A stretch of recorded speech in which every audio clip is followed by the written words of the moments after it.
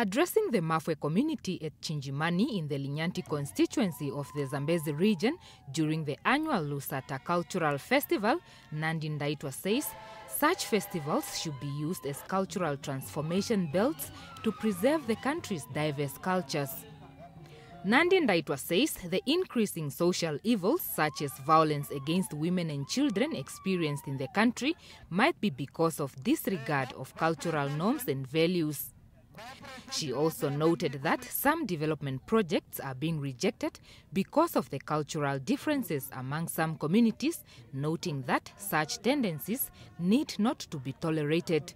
Nandi Ndaitwa further noted that development and culture should rather coexist to improve the lives of Namibian people. Our traditional leaders are therefore to provide the leadership to ensure that as a country we are investing in positive development culture and avoid any temptation to get into negative development culture.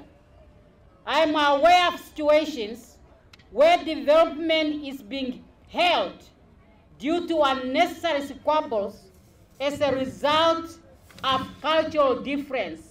Such a situation, we must deal with it in a manner that it should not have roots in our country.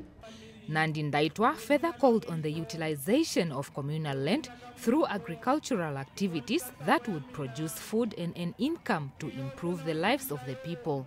She also urged the traditional leaders to solve land problems in their respective communities amicably, as land is one of the country's greatest resources. And we also know that land can be emotive, but at the point where we are now, we are all set to build our nation, and we must find one another and approach the land issue with national interest at heart, while recognizing our history on the matter, as that is the only way we'll be able to resolve it in the best interest of all. I'm a strong believer on the term that goes, where there is a will, there is a way.